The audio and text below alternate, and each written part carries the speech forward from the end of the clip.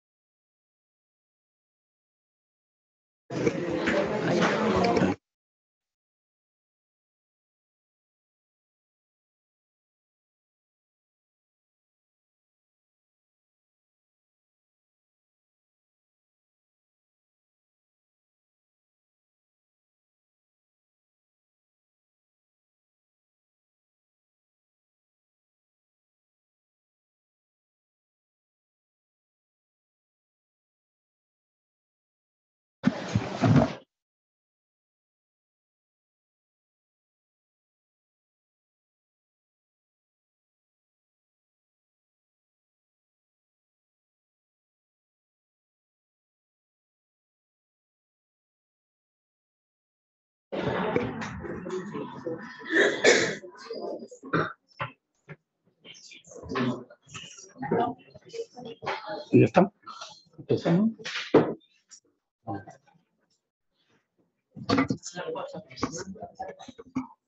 Buenos días. Buenos días. Bienvenidas, bienvenidos. Good morning, welcome.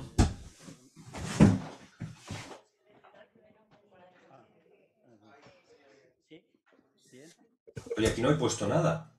Este es el 2. Ah, no. Welcome. First of all, I want first to thank you for the attendance, and it is a true honor to be here chairing this panel on institutional and legal translation. In this roundtable, we are going to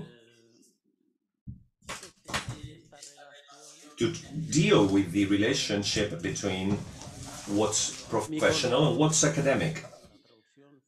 The professional part is translation and interpretation in international organizations in Europe, both European and national ones, and the academic part is the relationship between training, research, and curricular design as well. Besides, we're going to deal with questions such as where do we want to go with training, where are we heading? It is similar to what our dean has said, beyond training. That's why today we have several professionals that are top ones. I want to thank them and I want to welcome them for being here today. The order is going to be as follows: 15 minutes maximum for each one. And we have tried to divide the parts in 2 different blocks. First of all, Myriam, García de Leániz, and secondly, Manuel Feria García. The second block is going to be presented by Fernando Prieto Ramos first and Guadalupe Soriano Barabino second. I'm going to introduce Myriam García de Leániz. She has been working for 30 years in the field of translation, and the last 21 years have been devoted to translation in the Direction General of the European Union. And I'm underlining what she sent. She said that she enjoyed working for the direction. The work she performs there is basically to translate and read and edit texts from English into Spanish mainly. She has a degree in law in the Opereta University of Catalonia. She has a degree in Arabic language and literature in the Autonomous University of Madrid, and she has a diploma in foreign trade.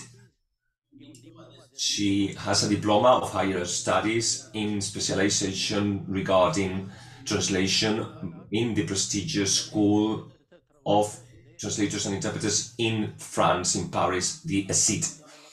So I therefore give the floor to Ms. Myriam. Thank you very much for this kind presentation. In the end, this is all about translating and translating well. I don't want to go beyond my time, so I just want to say that my interest is to encourage you to be able to be translators in the DGT. We are translating more than ever. We are translating non-stop. The machines are there, they're threatening us. But I'm focused on institutional translation. This is part of our work. I'm going to try to project the presentation. ¿Ves? Es lo que te dije, que no estaba encendida la luz. I'm going to carry out a quick presentation, a quick introduction to show what the DGT is. Can you see it all right? Shall I enhance it?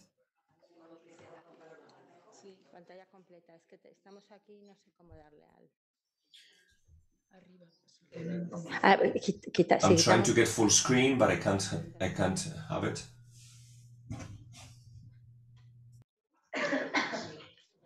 Si quitamos esto, igual podemos aquí. Sí. Vale, perfecto. Vale, pues muy rápidamente. Very quickly.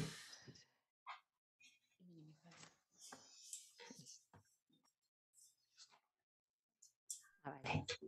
Okay, that's okay.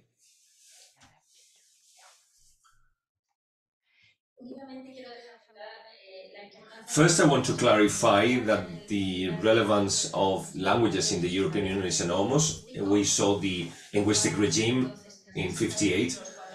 In the access of the member states, there would be 4 official languages. We have 27 member states, 24 languages. It is still very important, but the Commission enables, through the regulation, to choose the languages that they work with, and the Commission works basically in German, French, and English. But all of the languages are official languages, and we can work with them. We see how the evolution has taken place, the linguistic regime, and a slight representation, a slight introduction is the linguistic service of the Commission. Each institution has a linguistic service, but the DGT is the biggest one. To give you an idea of it, last year, 2022, 1,400 translators translating 2.6 million pages. There's a part in Brussels, there's a part in Luxembourg, 54 in Luxembourg. Since the new languages started, Luxembourg has more relevance. I'm speaking about the 10 Eastern members. It was kind of a revolution. The number of women is higher as well.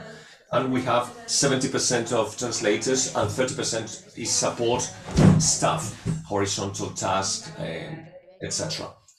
This is only to show you the huge size of the translation elements in the European Union. The Department for Spanish Languages has a unit that coordinates, is the 01.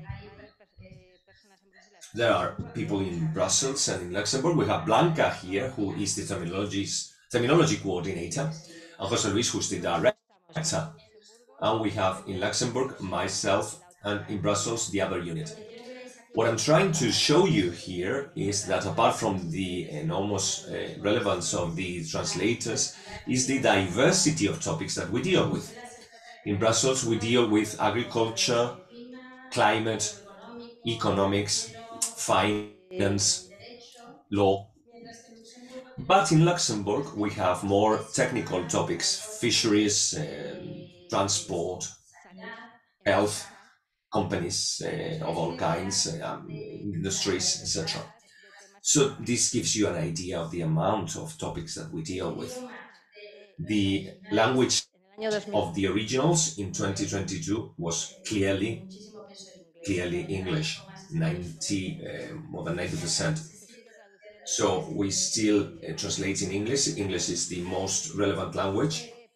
Why? Because most of the workers have English as the main language, and they draft in English. So in spite of the Brexit, English is still very important.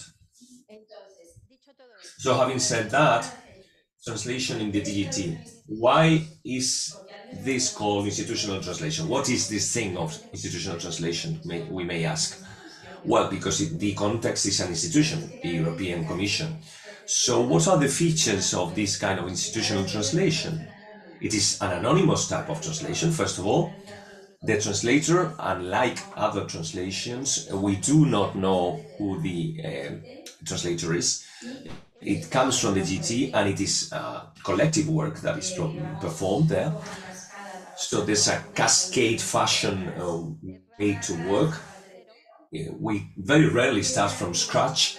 We have an instrumental element here that is important. The goal is that the institution and the commission performs the tasks correctly. It has a very specific and determined way of working with the international style, a terminology, a phraseology that is special. And this helps us achieving kind of a language, a structure, specific form. All this without saying that this is literal translation, because this may lead us to believe that it is a word-by-word translation. The minimal unit is still the sentence. So it is a translation that is very faithful to the original, more faithful than in other fields, but it has no aesthetic nuance. And the intention is that the Spanish is fully understood as an original version. But we see that it is fully adequate to the goal that has been entailed. I show you this graphic here to illustrate the relevance of legal translation within our field. This is all we do. 54% is legislation, which is basically the connections to legislation related to regulations, recommendations, etc. All the different legal acts that are performed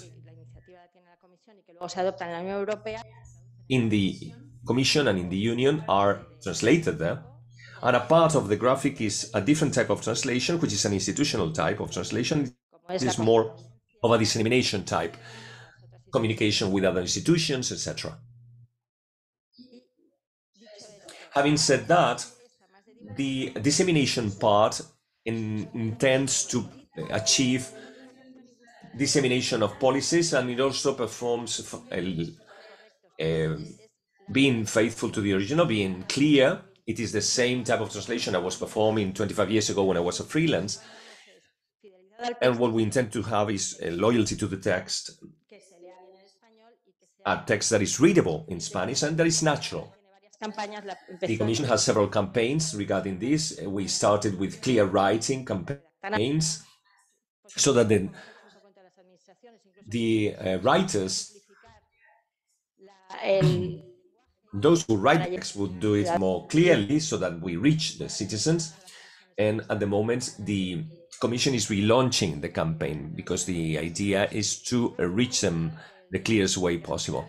And we have the other part of this graphic, which is the legislation part. Legal translation we do, of course, but it is mainly legislation what we do there. We require searches like any other field, searching terminology for the phraseology as well. And what we basically do in this regard is to perform legislation, translation in legislation. We are essential for the legislation process. Translation is essential because at the same time that we translate and edit, we analyze the document. So translators do have a say in mistakes, inconsistencies, etc. So we're lucky enough to work in touch with the authors, with the writers themselves. And we could move to other languages, the doubts that may be there, the mistakes that may be made. We work a lot in common with the writers, with the authors of the text, and with the rest of the languages. So this is essential. Translators produce 23 out of the 24 versions, but they are as authentic as the original. And this is very interesting and very particular and peculiar in the Union, because we are fully responsible for the texts.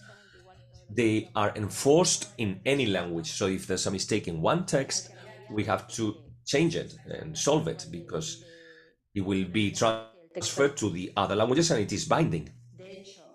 Translations are as binding as the original. So it is applied in 27 different systems, legal systems, and that's why terminology is so important. There has to be coherence in terminology. We have to avoid synonyms. When a text defines a concept, we cannot then amuse ourselves by changing the synonyms, etc. We have to be fully faithful to the terminology that we're using and the one that has been used before, and the text. Concerning the current legislation, this is essential, and this is to show you that the legislation is essential. I'm going to stop here for a minute. The main difficulty is the legal nature of the texts. So when I arrived in the European Union in the DGT 21 years ago, I had not studied any law at all. And as I arrived there, my boss suggested to do it. And I realized how important it was. Que es de las mejores cosas que he hecho, porque es útil, muy útil. And this is one of the most important things that I've done. It's very useful, and we have to know very well the procedure, the legislation in the Union, who does what, how does it work. Translating a legislation text without knowing how it works is very complex. So the nature of these texts, combined with the complexity of this type of technical language, is the main difficulty, I believe, we can find in this department. Both the terminology and the legal discourse pose difficulties, and the problem that I find is that there is a risk between knowing the law and the legislation, etc., and not knowing the one related to the European Union. Because we not always find a relationship that is direct between the concepts and realities of the legal systems. There are sometimes concepts that comprehend more things, that embrace more things. If they translate the original term in Spanish, we may be making a mistake because there are nuances that we have to take into consideration. And quite the contrary, if there is a term that includes something that is the same thing and we invent a new one, there's an absurd situation that we're facing because there's no relevant element that is real. So we have to find a happy medium there. At first, I was connected to the Spanish legislation, but this is not exactly the same thing. So this balance between what is included in a concept in Spain, for instance,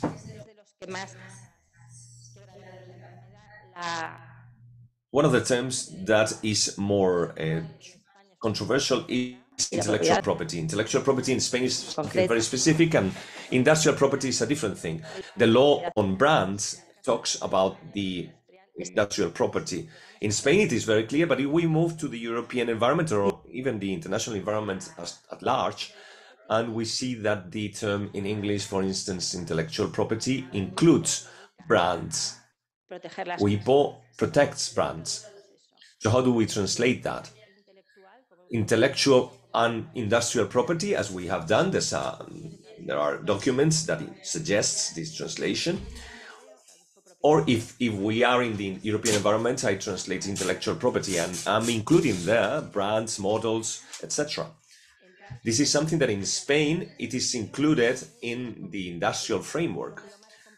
So entering this area is the more complex part of legal translation, in my opinion. They are binding, the legislation is binding, and is part of the European Union law. We need to respect it. So we have to be careful. We have to avoid mistakes. This is precisely when we see the maximum fidelity to text. We cannot forget the quality of the Spanish, of course, but it is true that in this type of texts, we have to maintain what the original text is saying. We have to include nuances. It's not a matter of translation word by word. We have to get the meaning out of it, all the nuances downloaded into Spanish, and this is where I believe that we find the most difficulty. It is true that we increasingly have more translations. We also have accept more packages of translation. There are neologisms in transport, in energy. Those are the fields that I am more familiar with, at least. A lot of legislation is being included, and we have plenty of tools and resources. Tools and resources are wonderful. We translate with SDL Trados Studio. We have translation memories that are 30 years old. They are fed, they are corrected. We have a norm, a standardized memory with the terminology, with all the models, etc. It makes our lives easier, definitely. We have terminological basis. Blanca will tell you about that later. Any document that we create, it is created with a terminological base. Neural machine translation. Be careful with that, because it is wonderful. It's something that actually seems to think, but it is very deceiving. Be careful with that. We have to be alert, because otherwise we can make mistakes. The more sophisticated it is, the more we forget about checking. The Legiswrite models are also very important. This is an example on the screen at the moment. We have kind of a skeleton with English and Spanish drafted by the writers, and this is provided to us. Fraseología, son conceptos, pero hay tanta investigación detrás que todo esto lo único que hace es facilitarnos la vida, y a pesar de todo, it's phraseology, it's new concepts, it makes our lives easier, but in spite of all this, we have to take into consideration that there are several elements to be considered. Here we have the punto y coma bulletin, the IATE database. We have all these tools that are essential, that makes our lives easier, but we have to search and research a lot. And all this is to tell you that the DGT is a very nice place to live in. We work a lot, but we have tools that are wonderful, resources that are wonderful, and we have a very interesting type of translation. We have quite a variety of texts to be translated. We have an important legal background there to be taken into consideration, so it is good to know about law, at least European law. Thank you very much for your attention.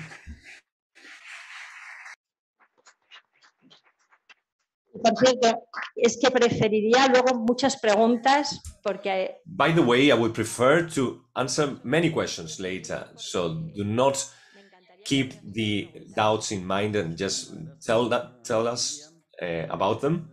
Thanks a lot. So now I will give the floor to Manuel Carmelo Feria García, who is a senior lecturer of Arabic since 2007, translator and editor in the UN in Arabic and English since 2010, official interpreter in the courts in Malaga, 92 to 97, a legal translator from 94, author and coordinator of many books and publications of all kinds on translation from Arabic.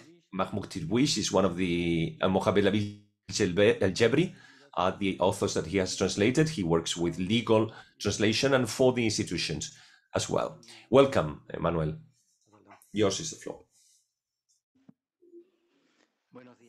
Good morning.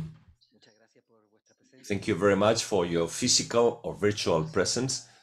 I want to thank the organizers, of course. I want to thank the members of the panel. I will also try to be as brief as possible so that we can have time for discussion. First of all, I'm not going to speak about the basic elements of legal translation because UN is quite similar to the European Union, so I fully subscribe anything that has been said before. So what my colleague Myriam has said is fully correct. This difference, well, before that, I would like to say that I'm going to try to focus on what is the relationship between legal translation and the translation at the UN, in practical terms, of course, and with reference to the differences with the European Union, but this is going to be very brief. You know that the main difference is, of course, the number of languages we work with. We work with English, French, and Spanish, Arabic, Russian, and Chinese. Those are the languages that we work with. There are not so many, but the variety is much bigger, of course. For instance, non-Indo-European languages with legal traditions that are not the type of law that we have in the European Union. So it is not a matter of European Union versus Spanish law. There's a multitude of traditions in law in the UN, and in the case of Spanish, we don't even speak about the Kingdom of Spain. We speak about all the Spanish-speaking world, and this is a big difference, of course. Legal topics are dealt with in the UN in general, universally. They are present there. But there are certain differences in, for instance, I'm not going to introduce the UN, you know everything, all the information about it, you can look for it online. But the thing is that there are two main headquarters, one in Geneva and the other one in New York, as you know. Depending on the headquarters we're talking about, there are important differences according to the topics that we deal with in the documentation and therefore translate. Legal translation, no doubt, is much more present in Geneva than in New York. In New York, we translate a lot of the documentation that is generated in the institution as such. So therefore, we're speaking about budgets, etc. And the terminology is the UN terminology, as we call it. In Geneva, we deal with legal topics much more. In Geneva, I would say it in the plural, because I'm part of it as well, we devote ourselves to human rights more than that. Why human rights issues are translated in Geneva? Why is it more present there? First of all, because of the national reports that we receive. Many national reports are translated when a particular state is within a convention. They have the obligation of presenting a series of follow-up reports where they explain the things they've changed, the measures that they've taken, what are the initiatives that they have followed, etc. So we try not to say the same always, to adapt the legislation and the practice and the application in relation with the application of the convention itself. These type of texts are long and they are full of legislation. I wanted to emphasize what Myriam said. This makes a big difference with the legal translation by a legal translator. I've done that myself for many years. Very rarely a sworn translator or interpreter translates this. There could be some part within a judgment, but it is more accidental. So normally they do administration, civil registry, economic, etc., contracts, etc. But not necessarily we quote as much legislation as in this particular case. It's the same thing happens in the European Union. Many national reports are just a full list of legislation. Sometimes the state has started a series of initiatives to harmonize the internal legislation with the stipulations of the Commission. For instance, Civil Code, Article 227, etc. 328, 329, etc. There's a lot of legal translation in the national reports. Then we have other types of documents that are similar to a judgment. although the terminology, in the terminology, we intend not to make it look like a judgment, so we maybe not call it resolution or decision, etc., so that we not make it court-wise, so to say. But they are similar to judgments. These are the communications. There are bodies that are specific for that. I'm sorry. I think I'm losing a little bit track of my train of thought. I'll start again.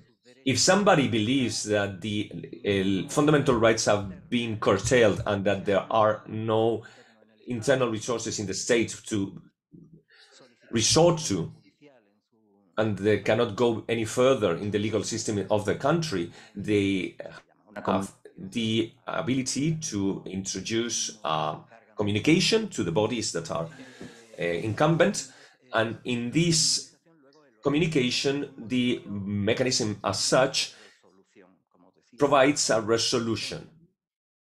It's kind of a judgment, but we call it resolution. So we take the legal nuance out of it. In that type of judgment, the legal content is quite big. I just said that to provide you with a couple of examples and the presence of the legal elements is almost universal. So speaking about legal topics is almost saying nothing. As the colleague said, one thing is the intellectual property and another thing is the constitution. So the documents in the UN will have a bigger relevance in some disciplines or on some legal topics, depending, of course, on the type of document and the type of body in the UN where the document is presented or introduced, or the one that issues it. En estas decisiones que os comentaba, esta especie de sentencia, hay una gran presencia del derecho procesal, como en cualquier sentencia, claro. También de derecho sustantivo, pero en particular de derecho procesal. Si los documentos son, por ejemplo, informes nacionales en donde se habla de la Convención de los Derechos del Niño, los derechos, en fin, ya sabéis que los niños se supone que tienen derechos, ¿no? En todas las partes del mundo. We know that children have rights, rights to life, rights to survival, etc. We talk about the rights of the child, the rights of women. Obviously, we'll find many elements of family law. If we talk about cultural, political rights, there will be a coincidence as well. There will be overlap here with the rights of women, but we'll find more elements of labor law with explanations of working conditions, the length of the working day, etc. And of course, constitutional law, international public law, of course, and international humanitarian law. I think these are, in general, the topics that I, as a translator, have found to be most frequent. Legal topics are more common depending on the language combination too. I'm going to talk about English and Arabic because that's my language combination, with Spanish, of course. All the documentation that the organization publishes is in English. 90-something% of all the texts are translated from English. These are texts produced by the UN itself. They don't have a clear reflection of different legal systems because they're texts produced by the UN itself in English. But if we think about the translation from Arabic into Spanish, the situation is different because the documentation produced by the UN is never in Arabic. It's an official language, but it's not a working language. So when we translate from Arabic, we're not going to translate the UN budget. There are many, many more international reports. Translation from Arabic it is almost all focused on national reports. So really translating Arabic in the UN is legal translation, legal translation and legislative translation, as our colleague said, and lots of legislation. With regard to terminology, we have the same problems that Myriam mentioned, but of course adapted to the idiosyncrasy of the UN, because it's not only the EU and the different member states' legal systems. The UN, of course, is an organization with the member states from all over the world. So we're talking about a world organization, and Spanish is not only Spanish from Spain. With regard to legal translation, we have to try to avoid terminology that is clearly linked to Spanish used in Spain. So we would never use terms that are only used in Spain, because there are many other Spanish-speaking countries in the world that are UN members. This has another dimension. It means that there is a wide range of legal traditions that are reflected in our translations. The procedural regulations of the ex-Soviet Union, family law in the Islamic countries. They're not necessarily all in Arabic, those texts, of course, because it's not only the Arab world, Nigeria, Pakistan, Afghanistan, and all this generates problems. To deal with those problems, we try to make the terminology as wide as possible, so using hypernyms, talking about, for example, a prosecuting body rather than a particular name of the body, talking about a warrant and we talk about assistant for decision making rather than guardian, or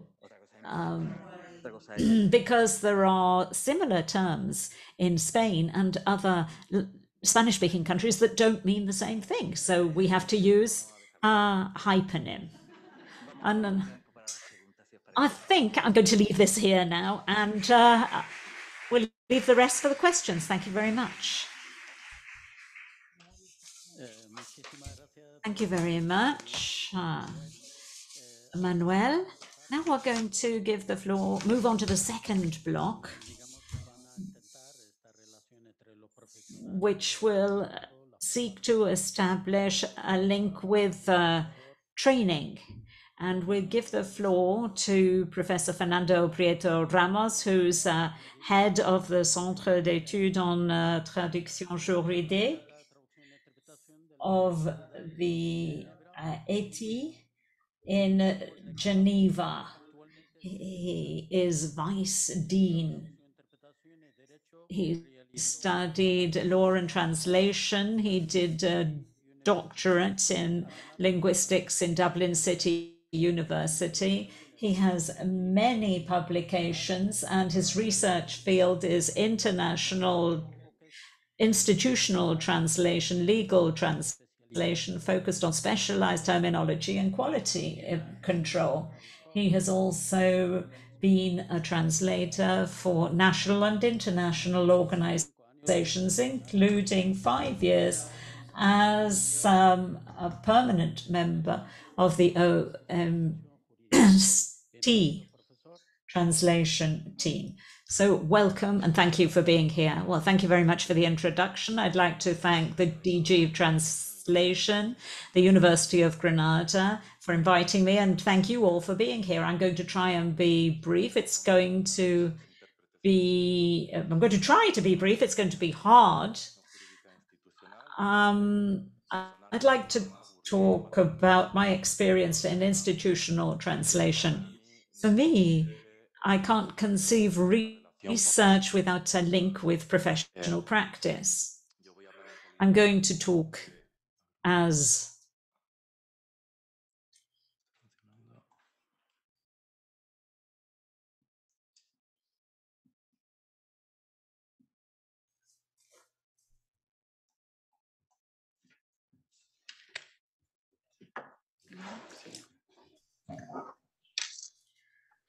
well, I'm going to carry on talking without my PowerPoint. I'm going to talk as a researcher, as a trainer, but also as a translator, which I have been particularly for international organizations, with my speciality being in legal translation. Okay, in Geneva, and I think other faculties are the same. Training has to be given by people who are experienced.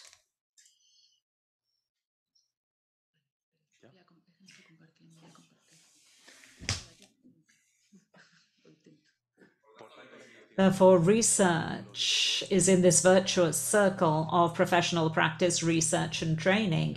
And research has to feed into the profession and into training.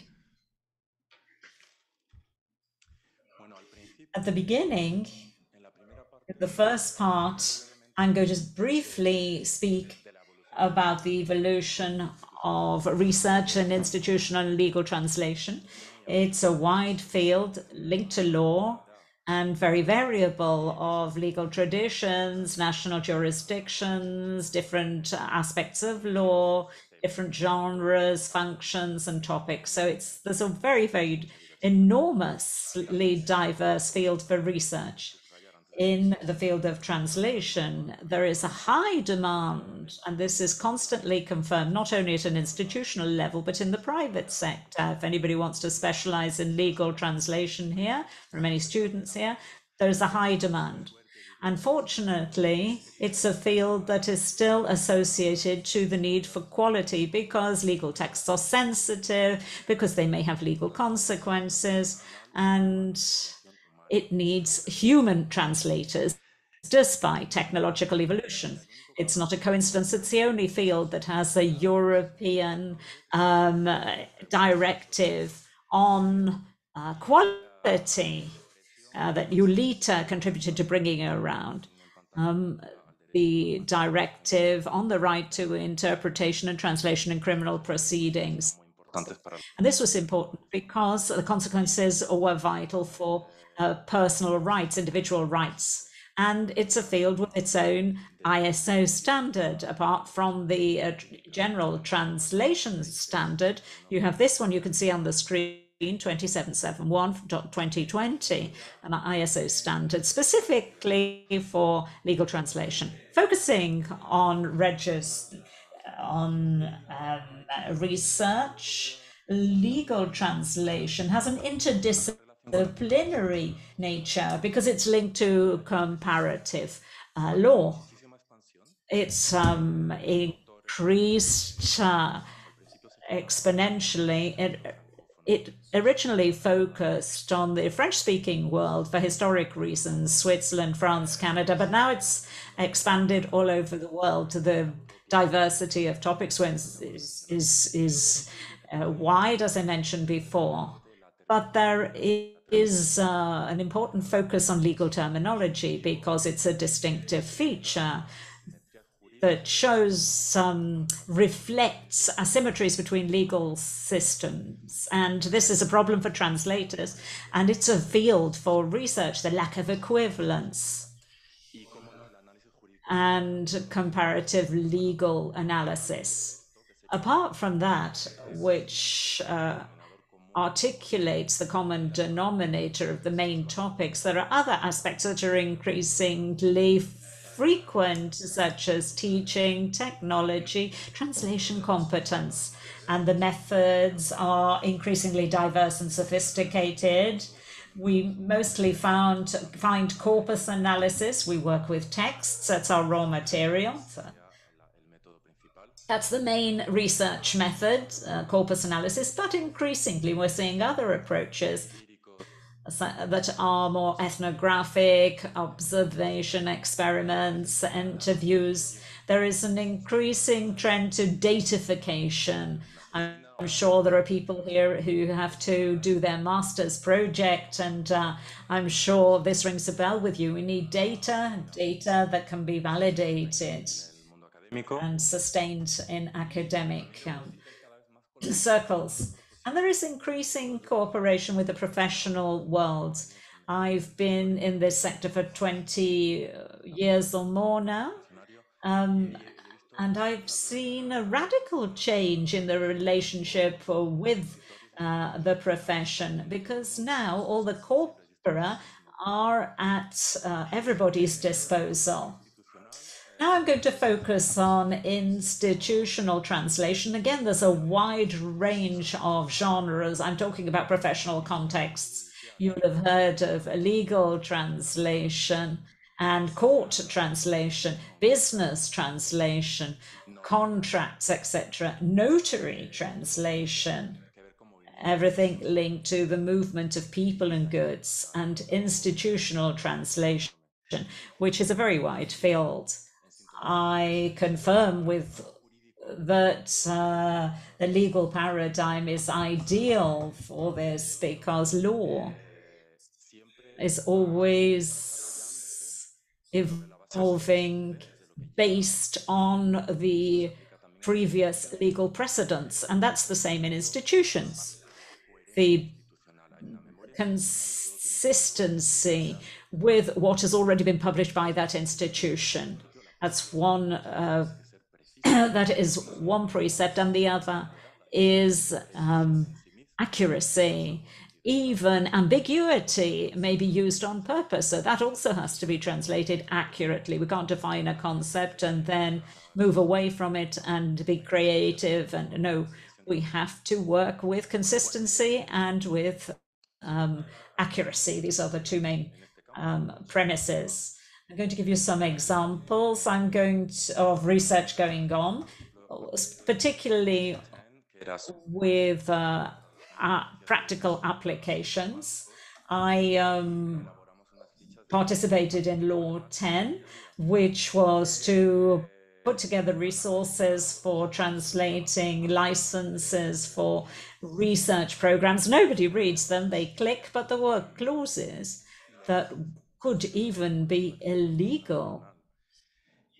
And of course, the localization companies don't specialize usually in legal translation, and this was very good for them. This corporate project was a cooperation with these localization companies. Qualetra was to design resources for translating key documents in criminal procedures. And now, in the 5 or 6 minutes that are left, I'm going to talk about legal translation in international institutional settings, Letrint, which is a project that I have directed until very recently, and deals with the scope, the features, and the quality indicators of institutional legal translation. It's a huge project.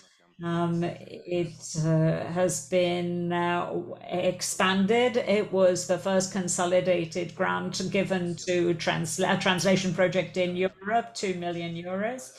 And in the first phase, we tried to carry out a total X-ray of institutional translation.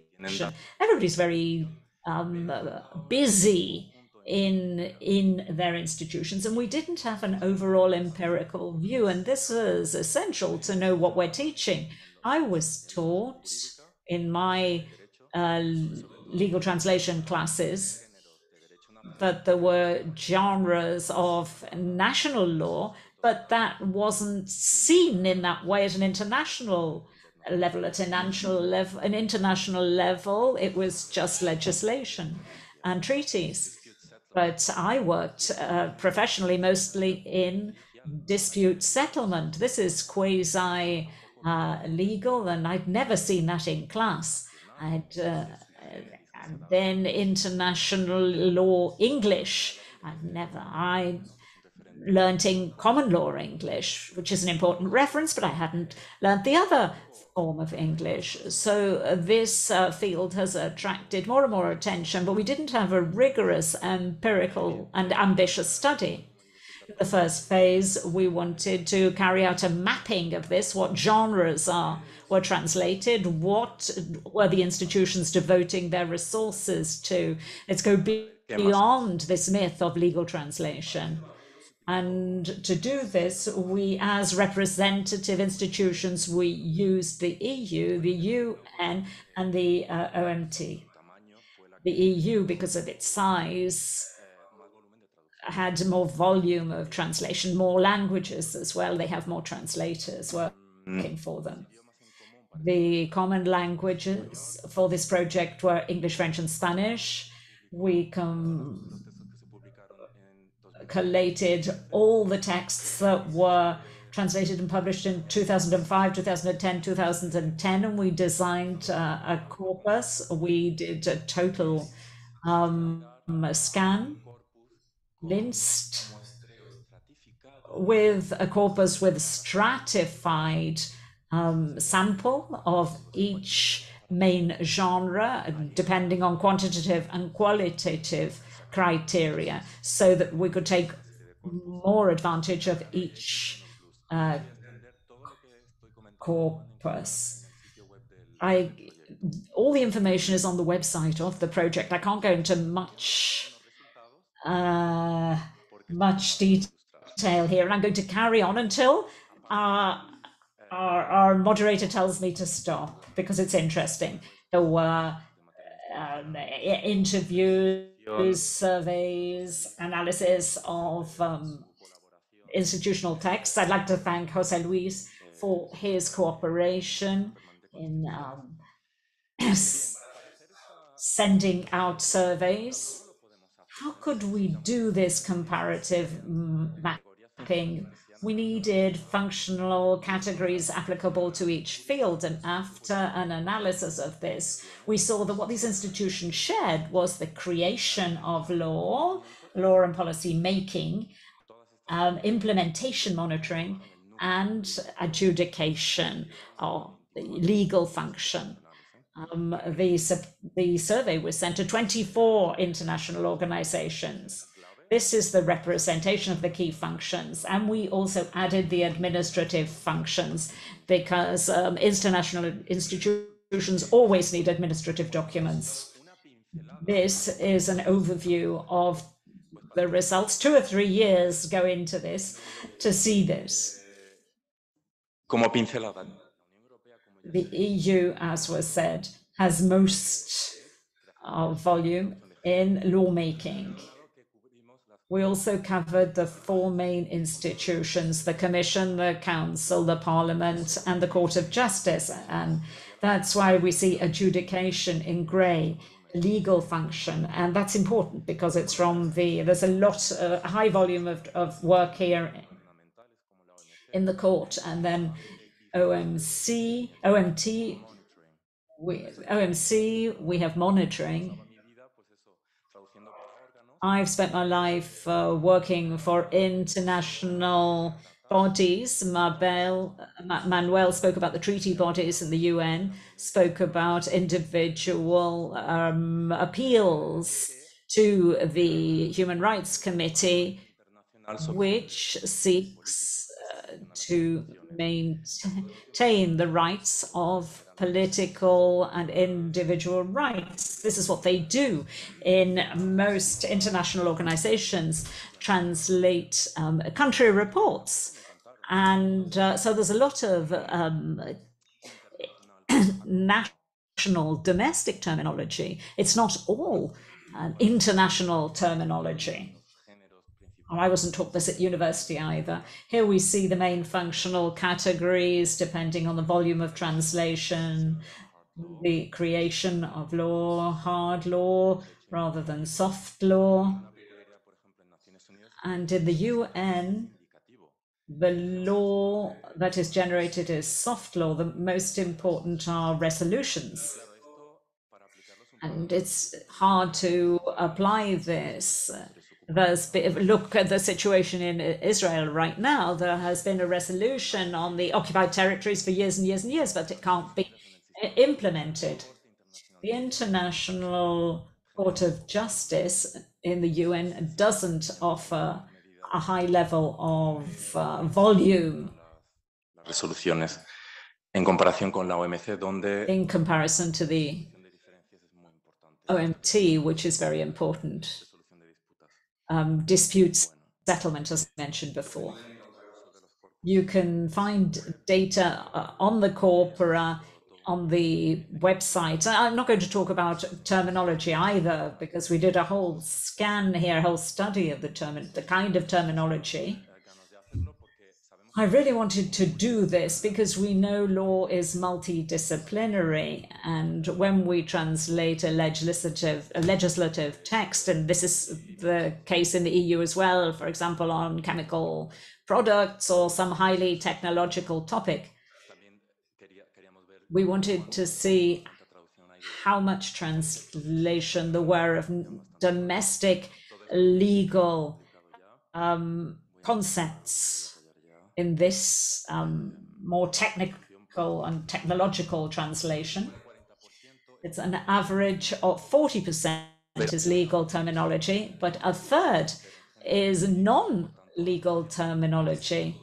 So when you work in legal translation, you also have to have knowledge of other fields as well. It's not all legal. And there are publications that have come out of this about competence, about different aspects which can be applied to both training and the professional world. So thank you very much for your attention, and I'll leave it there.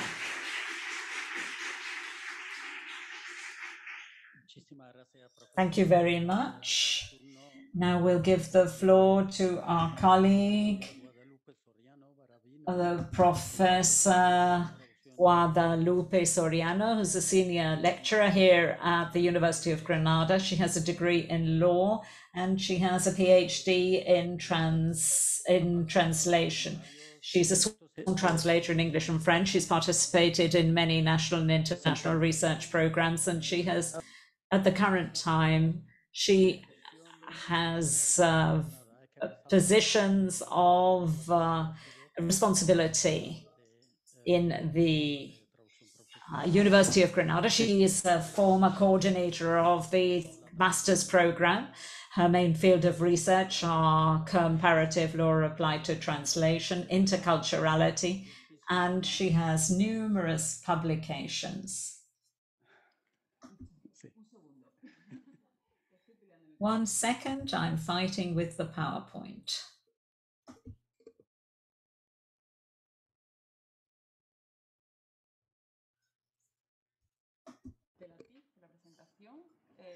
Thank you, Abdellatif.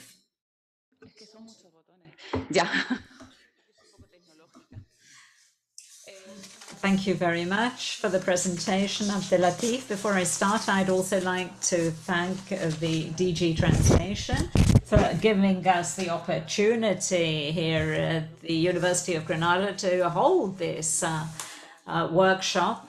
And I'd like to thank Pilar and Anna for organization. As Abdellatif said,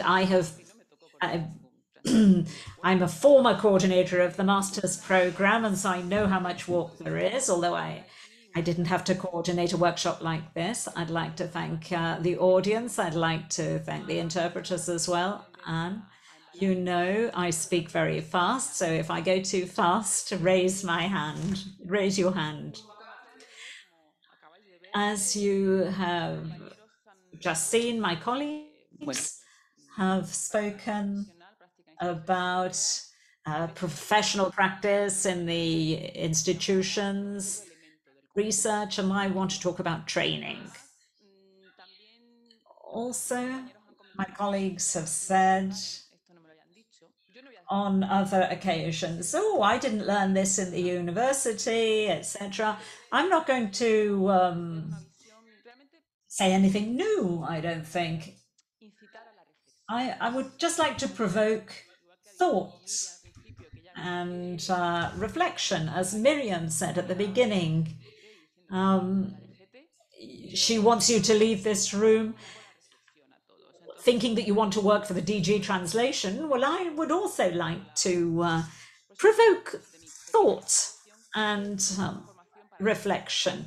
Why are you being taught, and how, and to be what kind of a translation?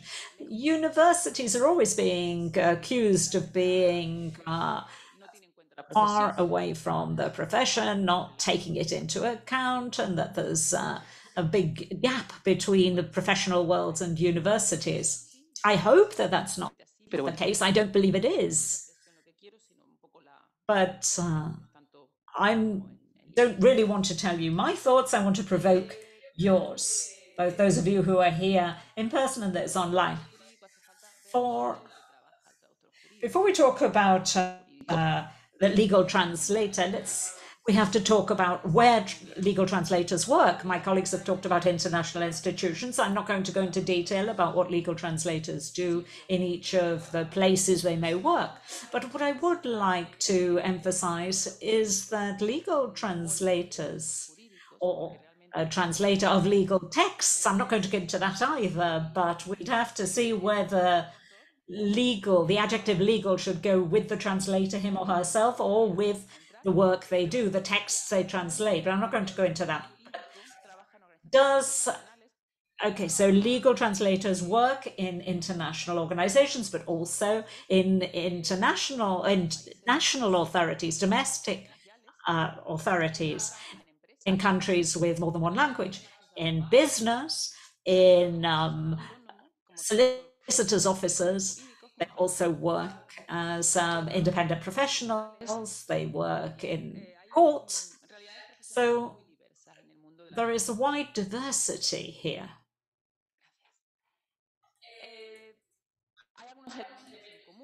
There are some elements in common, of course, with regard to legal translation and translator and the training they need. Obviously, everybody needs translation competence in legal translation, in translation in general, and legal translation specifically. There are several competence models, one of them by Fernando Prieto here, which say that apart from translation competence, a legal translator needs an extra element. In other words, translation competence applied to legal texts in this case. Interdisciplinarity. Obviously, it's been very clear here that it's essential to be familiar with law, depending on the work we're going to do. Because, of course, it's not the same to work in the EU, where we need in-depth knowledge of European law, or work in the UN, where you need an in-depth knowledge of international public law, etc., or to work at a local level where you need in-depth knowledge of family law or another branch of law. And then we may also wonder whether training should be focused on training translators or training legal experts and linguists at the same time. Not like in the EU, where they prioritize training in law, but whether these specialists need both legal training and language training. I mean, I'm talking about legal expert linguist in the sense of people having an in-depth knowledge of law. To what extent is it necessary for legal translators to have an in-depth knowledge of law? So what training do legal translators receive? Nowadays, we've seen some examples. There may be professionals who've studied law and then they speak languages, or they have gone on to train as translators through a master's program, an undergraduate program. There may be other professionals who've done it the other way around. First of all, translation, and then specialized in law through a master's program or whatever. All these different combinations are possible. Even those who haven't studied law or translations. There are people who've studied language degrees or linguistics, other degrees, and they've ended up in the world of translation and legal translation specifically, because of fate has taken them there. I'm going to focus on translation at a master's level, because we are in a context of the EMT network and a professional master's degree. What characteristics in master's degrees are common? I've tried to compare a series of aspects that are present in all the master's degrees in legal translation. There are very different students. There are students that come from translation with an undergraduate degree in translation. There are students who come from other degrees, either language degrees or not. We have students with different interests as well, with different language combinations, with different knowledge of their working languages, even though we require a minimum. And even people who have studied the same degree, for example, translation, they may have a different background, because translation is not taught the same in all universities. So I think there's a wide diversity, and I'm sure the students here of our master's program know that you have different profiles.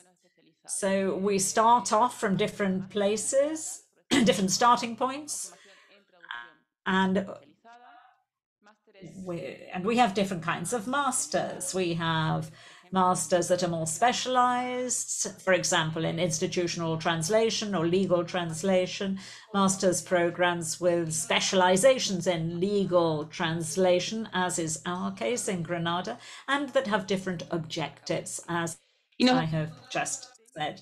And there are also more general master's programs. Unfortunately, there's a characteristic that we find quite frequently, and that is the rigidity of the university system. It's very hard to adapt to change, and this is the case. In Spain, to change a syllabus, I think we need 4 or 5 years. Is that the case, Mercedes? Many years. So by the time we react, it's too late. And there are new challenges in the profession. On the screen, I wanted to reflect some of them, also linking up with the name of this event. I didn't include the big beyond that Enrique mentioned, but there were some key terms that I think are important, because they're indicators of the translation profession today, and particularly of legal translation: technological challenges, diversification. We're speaking about legal translation today, but we're going to speak about others as well. We're going to speak about technology, specialized translation, accessibility this evening. So there's a wide variety of elements also in legal translation. My colleagues have just said it. Not only legal translation is interdisciplinary, as my colleague Fernando Prieto has said, it's multidisciplinary. Law is very wide, much more than we are told in the faculty, so we can imagine. And it is also a profession that is constantly evolving. I'm not going to speak about what our dean said at the beginning, is it an instrument, etc., that is called computer. when I tell my children how I was working years ago, we used to come with the dictionaries to the exam, not so long ago. So it is not that long ago. I'm not so old. So it's a profession that is constantly evolving, and this affects legal translation as well, whether we like it or not. There are a series of features that should be mentioned. Last week, some of us shared another event organized by the EMT network in Salamanca, and there were a series of keywords that were mentioned. The highlight was artificial intelligence. It was a very interesting element. There was an interesting conversation, and there were several keywords that were constantly repeated: adaptability, flexibility, critical spirit. All these things are not new. Translators have always been flexible. They have to adapt themselves to the situation. They have to have a critical spirit. They are soft competences that increasingly obtain and achieve more relevance. And there's a new element, which is artificial intelligence. So maybe what we should think about is how these new challenges may affect the profession, how these may change the profession of legal translator, what is the impact that this should have on training, and the key question: is it still necessary to train legal translators? I have a clear answer to that. I think we all do. I have children in high school at the moment. They are science kids, not like their mother, but they ask me, is it worth studying translation? Do you recommend it? Because I've heard that with machines, this will not be a profession anymore. So there's a process of affirmation and reaffirmation at the moment. It has been mentioned in the roundtable before. Luis mentioned it. It's necessary. We are still necessary. We are still demanded. Of course, we do have to study translation, of course. But are we ready? Are we ready to train professionals? Are universities ready to train professionals, the professionals that are demanded by the market? Rather than thinking about being ready or not, what we have to talk about is how to face the challenges. Universities are ready, of course. Do we still want to be further prepared? Yes. The key is the how. And there are a series of questions to be asked according to this reflection that I am inviting you to carry out here. On the one hand, maybe one of the answers is, shall we propose a more practical type of training? Shall we emphasize it in every single sense? Not only practical in the classroom, but outside the classroom as well. These placements in companies, this vicinity between the academia and the enterprise, the industry and the training institutions. Shall we create training programs? It is rigid to do it. It is difficult to do it. It is done. Of course, we do it. We modify them. But it is true that maybe it is not so easy to achieve it. Shall we or can we? No thanks. Shall we or can we carry out a competence development according to the profile of the students? Shall we prioritize a type of training with regard to others? Shall we train those who have a background in translation already in a way, and differently those who have a background in law, in language and literature, etc.? Shall we require a more technological background and training? Shall we try to focus on artificial intelligence and what is offered by technology in general? Or shall we prioritize more translational type of training, intercultural competence, etc.? There are a series of possibilities that should be mentioned as well to face this lack of flexibility that we witness in the university system. Maybe we should think about a tool that is actually more institutionalized, that is the micro-credentials. Micro-credentials are short courses that have always been done, and this was in the hands of the private companies, academies, etc. Now it is also found in the university. The university may create short, small courses that are easier to create.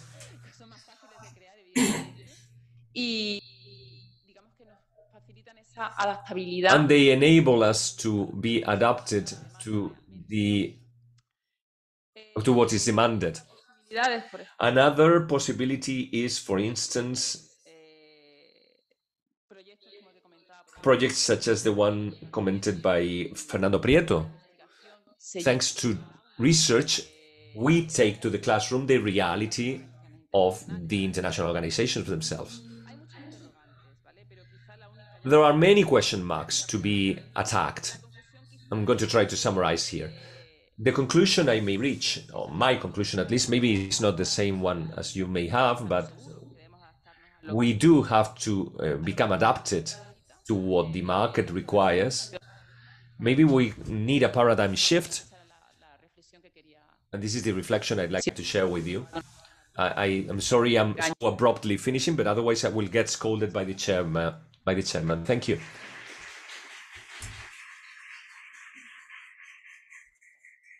Muchísimas gracias por la información tan variada. Thank you for such a variety of information that we have received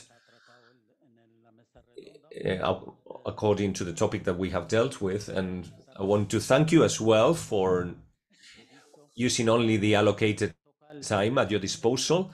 Now is the time for questions from the audience.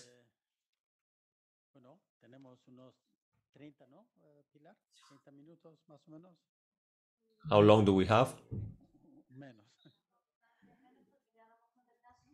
No, we're running out of time, so we don't have that much. We're sorry, but the microphone is not being used. In this roundtable, probably there will be less questions, but the face-to-face attendants can have the questions in the coffee break. Well, I think we can have 10 minutes for questions, okay?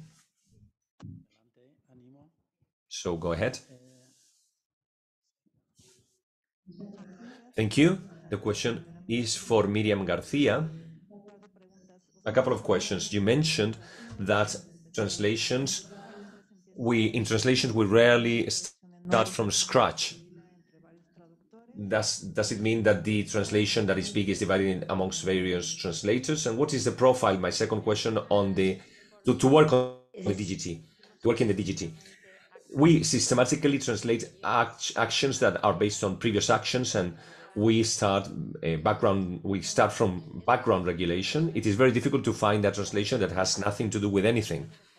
There are many referential documents. We start from treaties, then the connected law to it.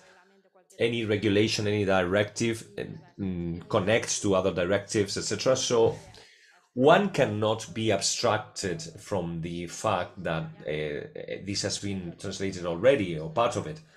For instance, terminology, we're translating a directive, then we have to go through the previous directives, the ones that are quoted in the legislation, etc. Any action that is related, even sometimes we have documents from the UN. There's a term that we quote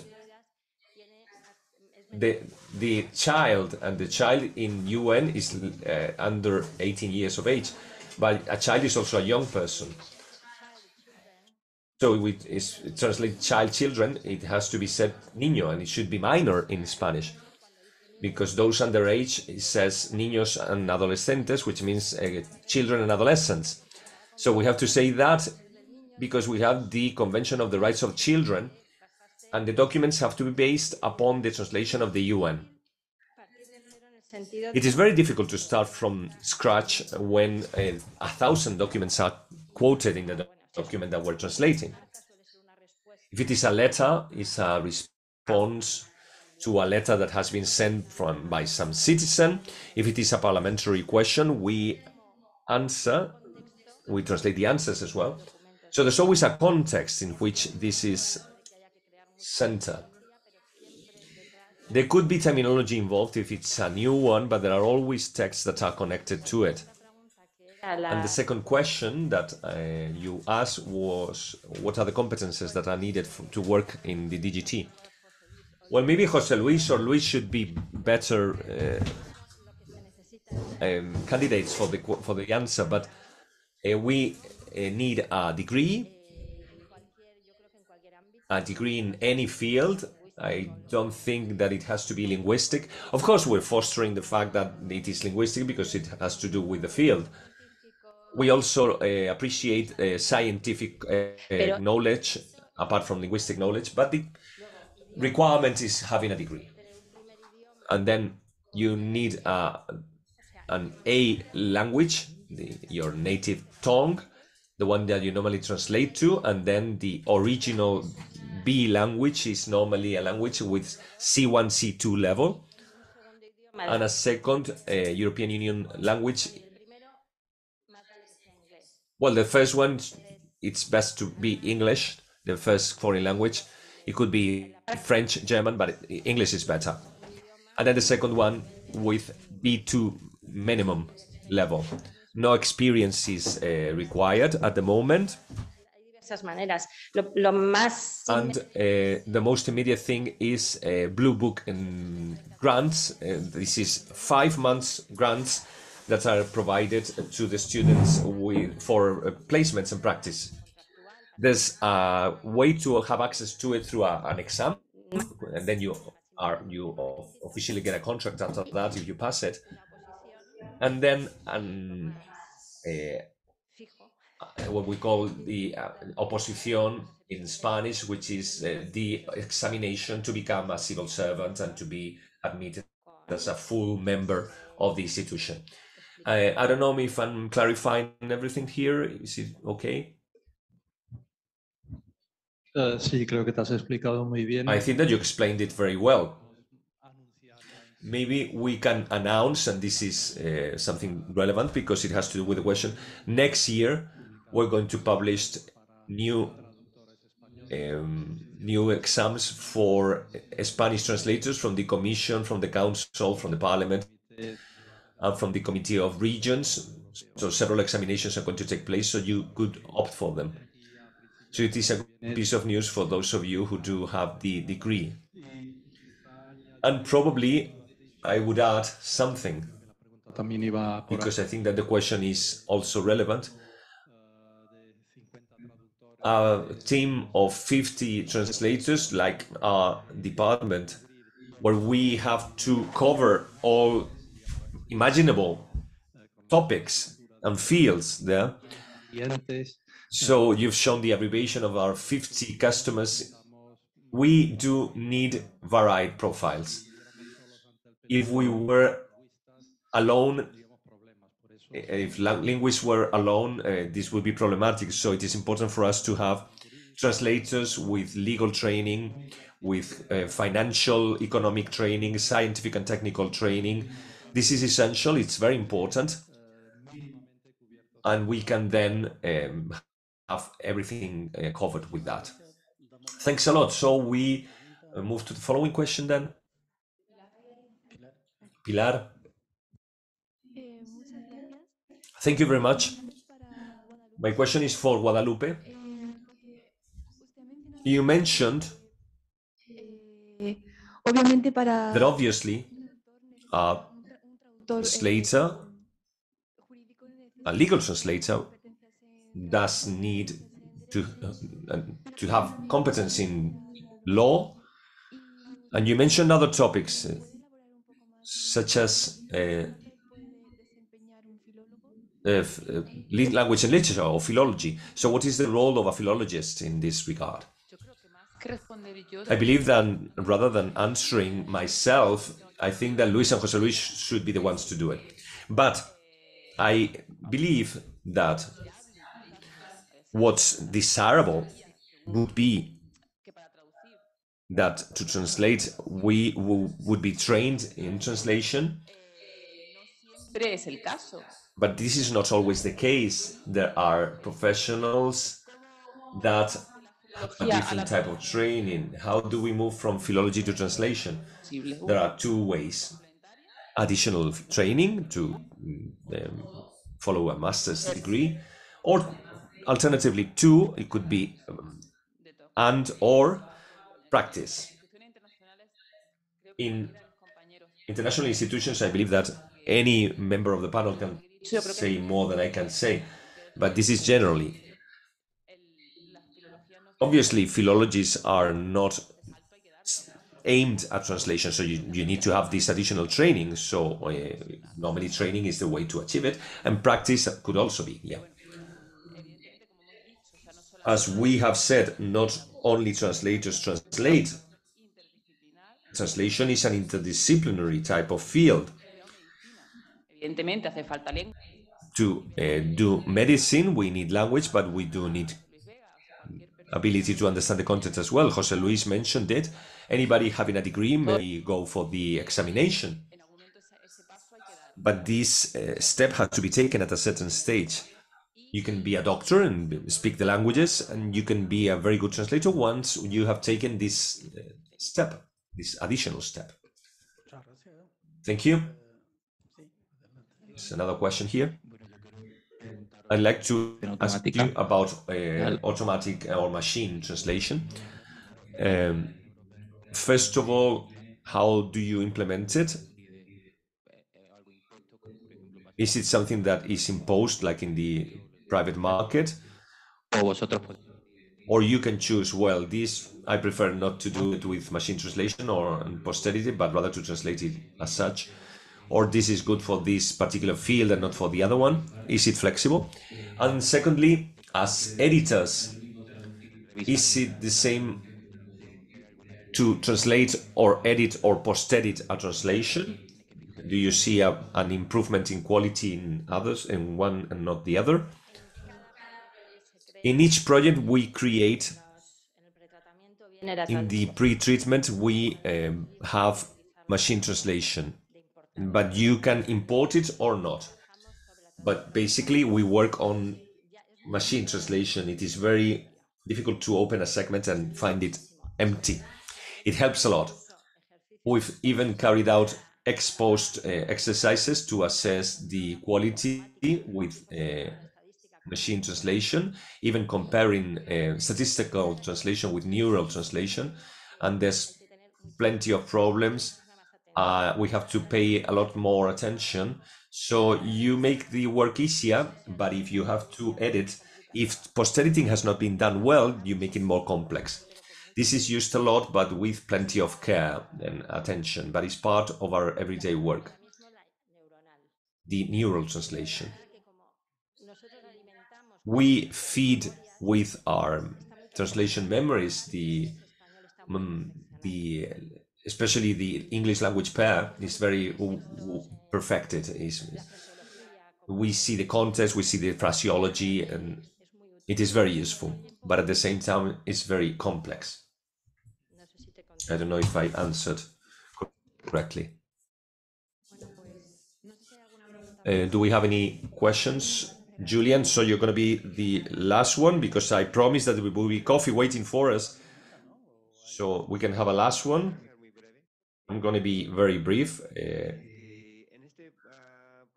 In this procedure or process of developing the regulation in 23 languages, in the European Commission, the question is if we start from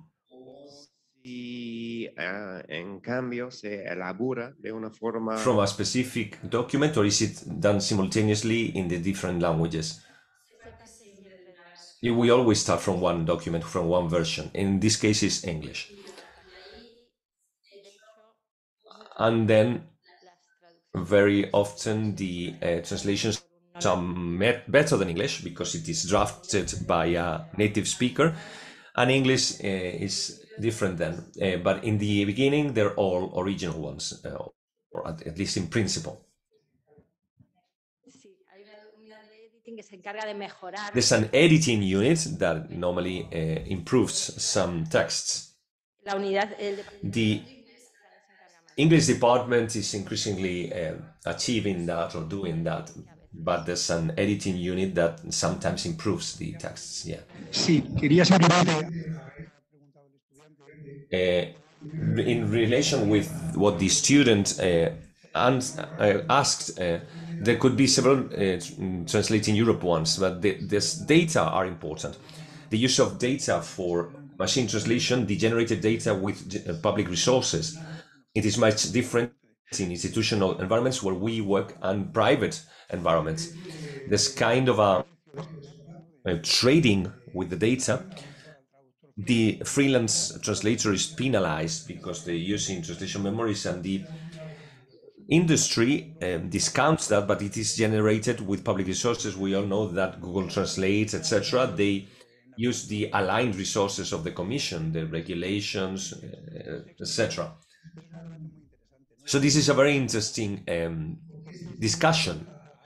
The data belong to whom? What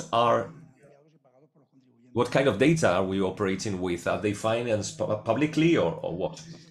I don't know if this will be dealt with later in the seminar today, but this is one of the hot topics at the moment, obviously. Bueno, es una pregunta dirigida al profesor Manuel. This is a question addressed to Manuel.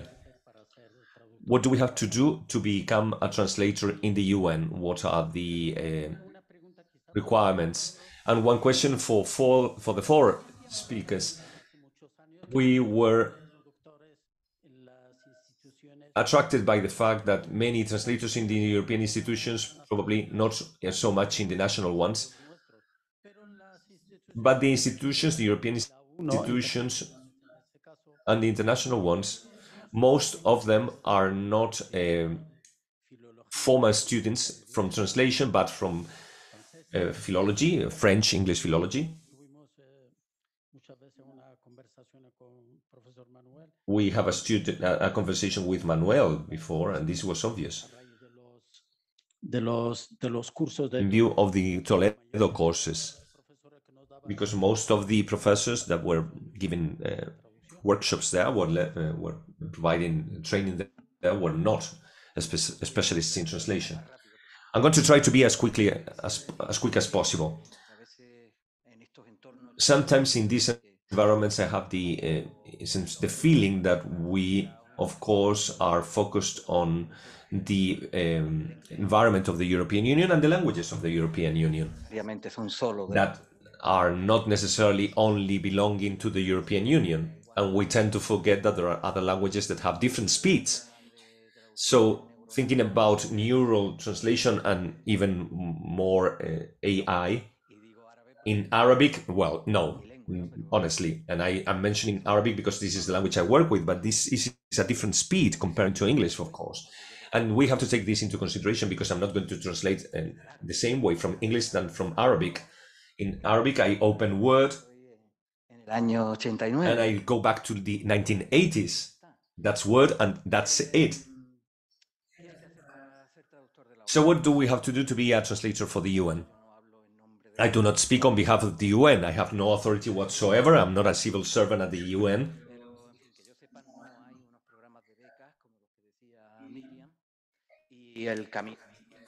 There are no grant programs like the ones mentioned by Myriam, and you go to the examination directly.